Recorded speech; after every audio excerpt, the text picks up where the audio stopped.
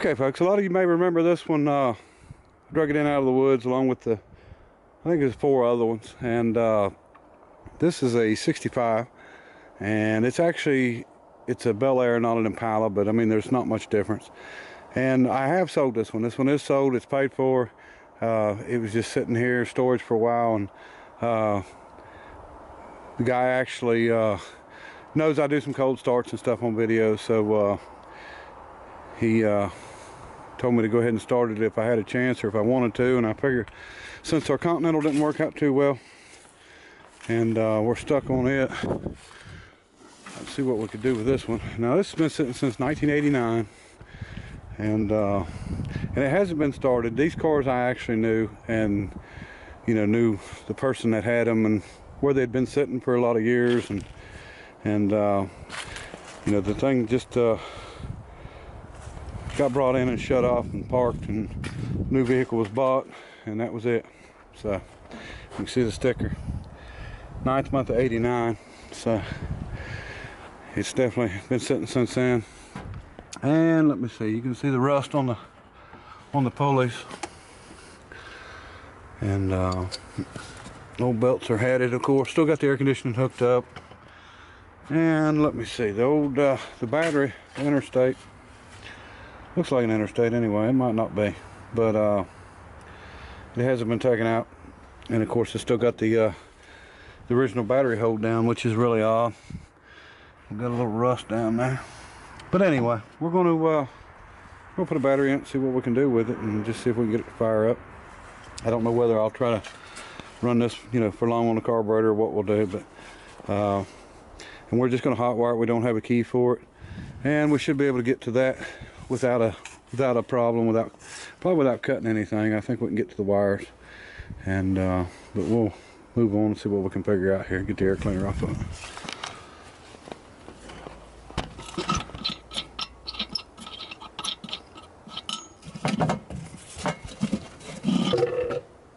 Oh yeah, thank God for air filters, right?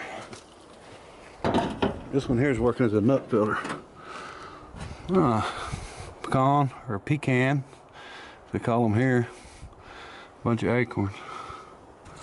And as you can see, nothing in there. So that Fram nut filter done a good job. Really good job.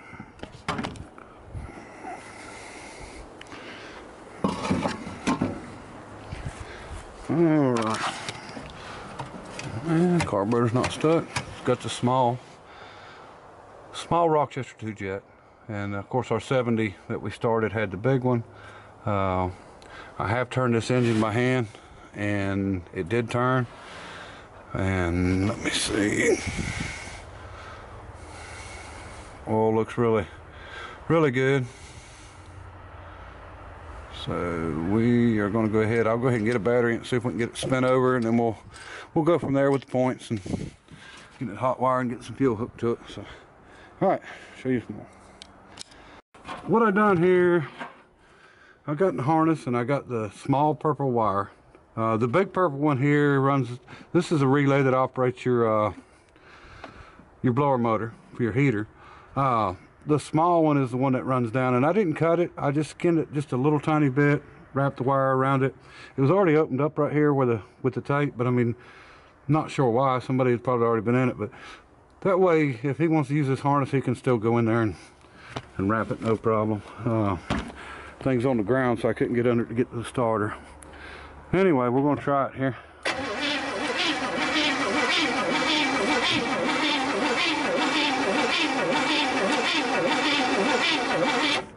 It's turning. I got a feeling this belt's going to come apart on us.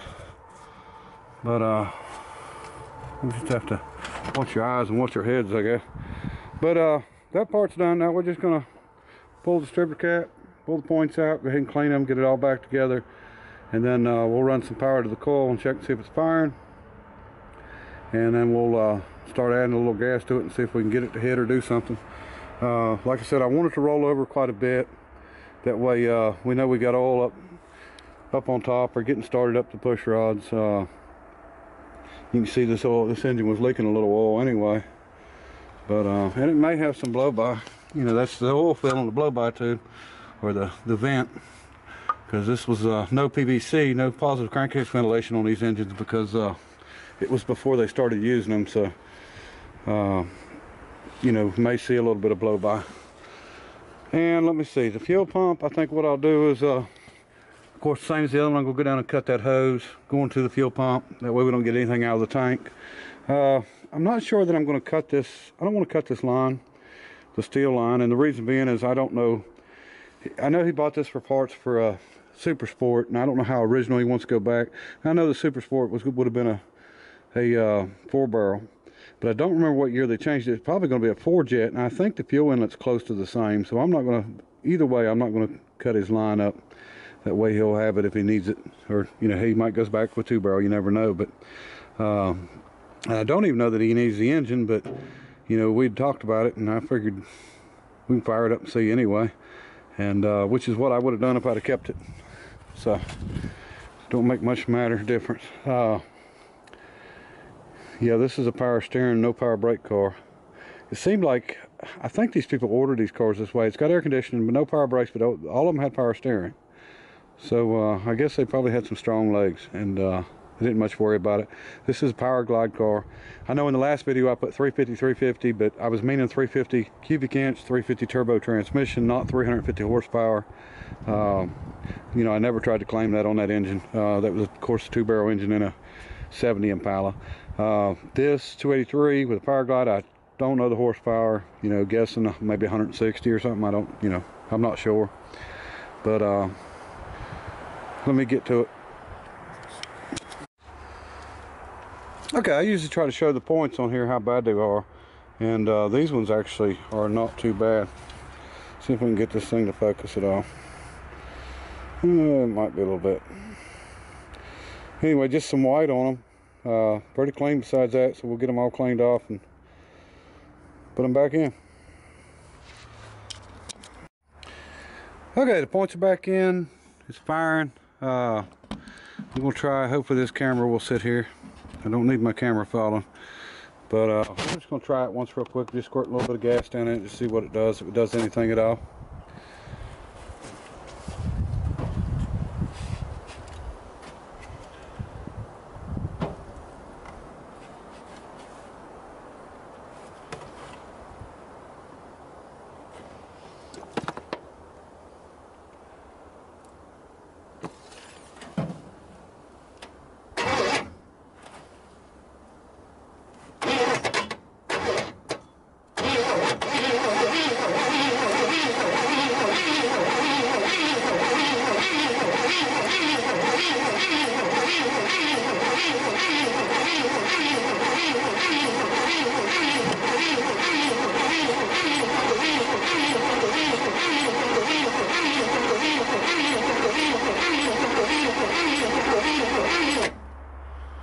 Alright, not getting anything yet. One thing I do want to show you.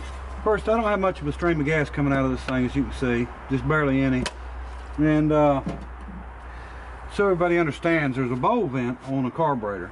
If not, your bowl would build pressure from the fuel pushing in it, and then, you know, it would force itself into the carburetor and you'd end up flooding out.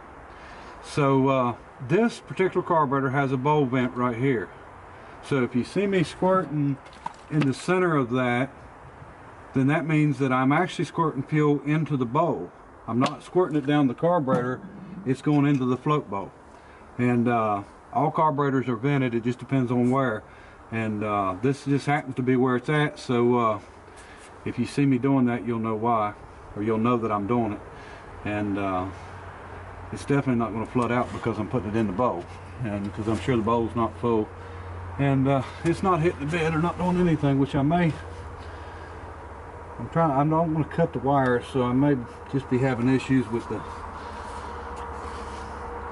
getting it to it.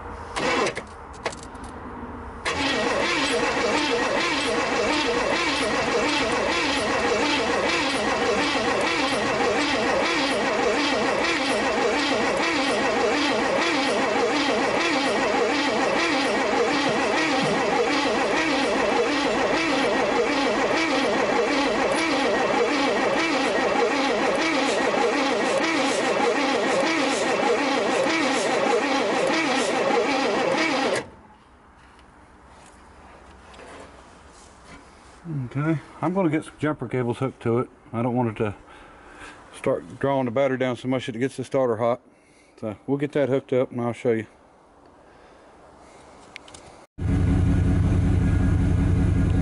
Okay, we got the cables hooked up.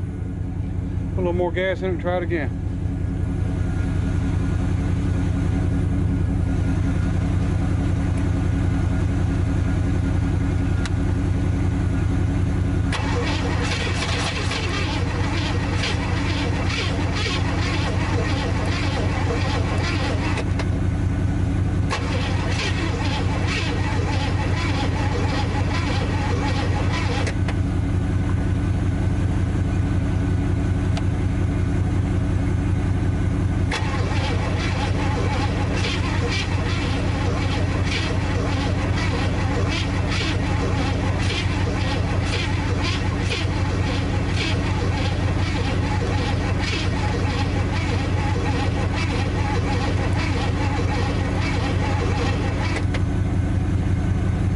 Definitely not getting enough fuel in it. I may have to make my hole in my bottle a little bit bigger.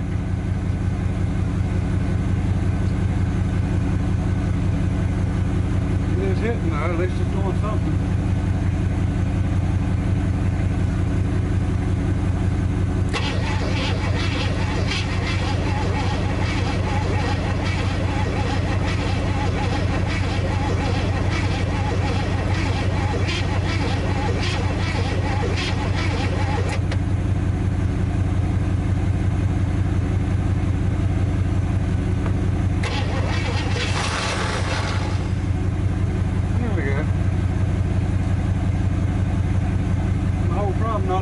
Not enough gas going in.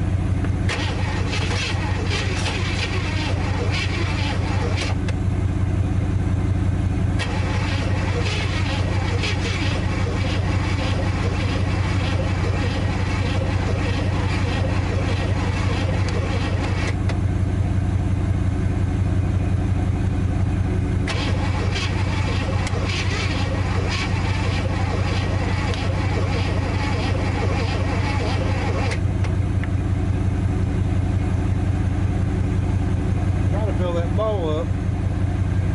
Maybe the accelerator pump will push a little bit in.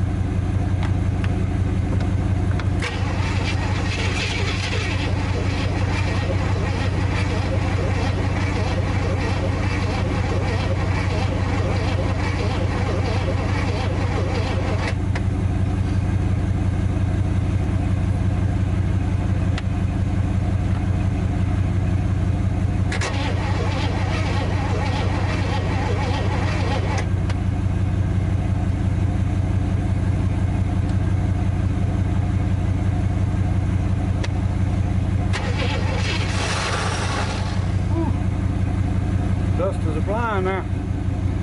Need to watch that belt so it don't hit me too.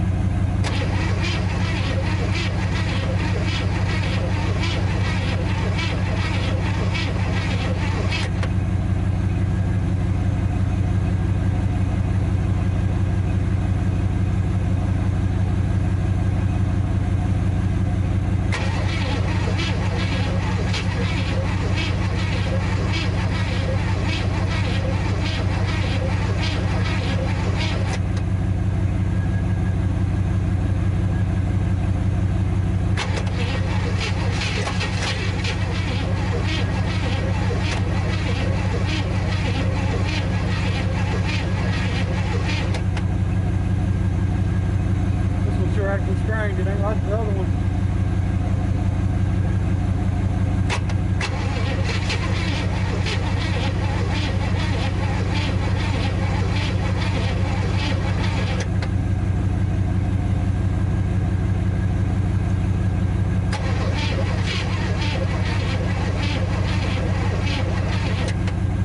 Let her charge a little bit.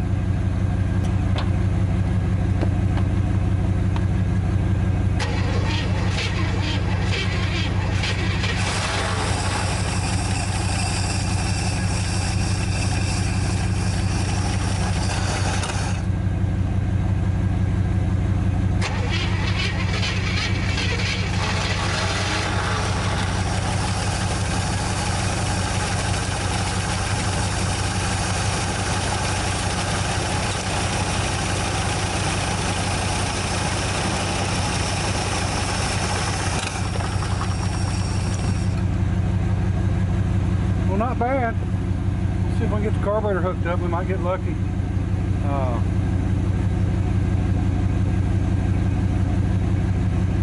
if we can get it to run a little longer.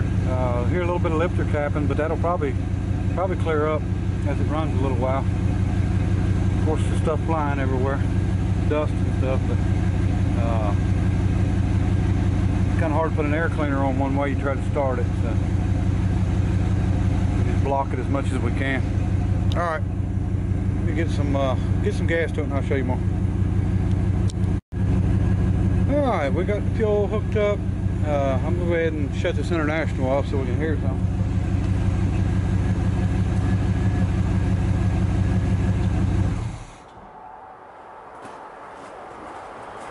Went ahead and let it charge for a little bit. Hopefully that carburetor is not completely stopped up. We'll see what happens here.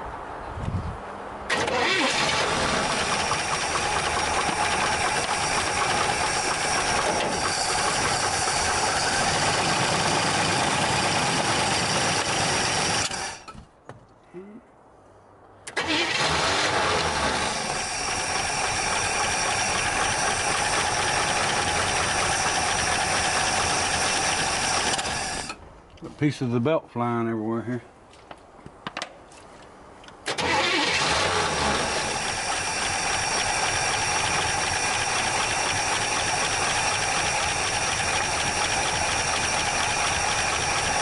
I don't hear any bottom end noise, just the lifters clacking.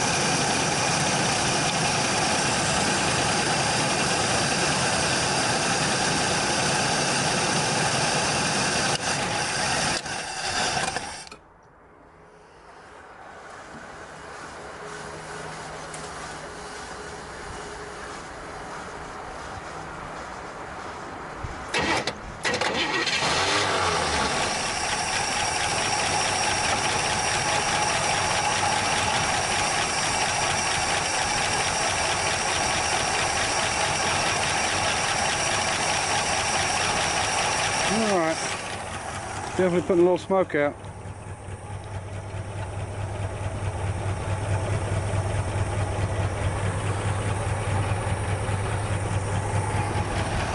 Well, 27 years I think it was since this one's ran, so.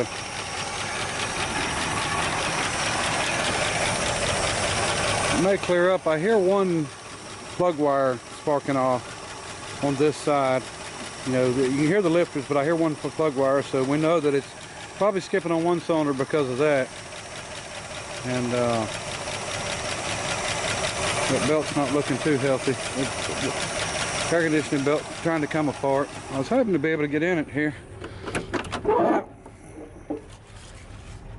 I wish want to see if the power steering's working. Oh yeah, that's neat. Yeah, that's real neat. You can see this thing shot inside.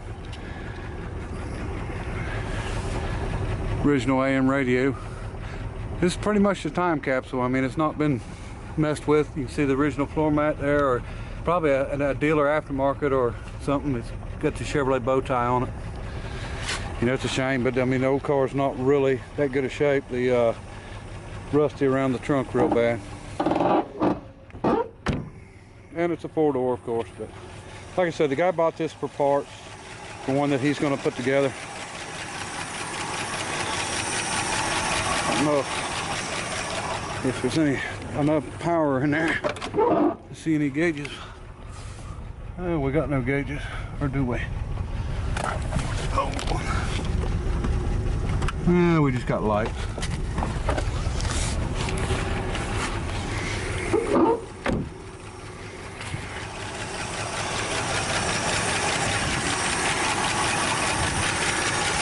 Like I said, she's running, but she's smoking some, so more than the others anyway, but I mean, that don't mean it won't clear up. You know, you really can't blame something for sitting that long. Running out of gas there. Start her up one more time, see how much blow by she's got. We'll pull that cover off, or pull that oil cap off.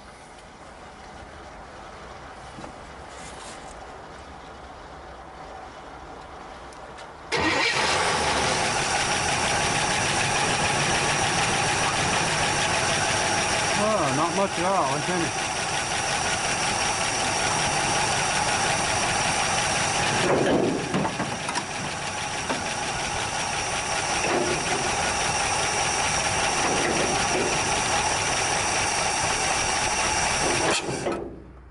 And that's it.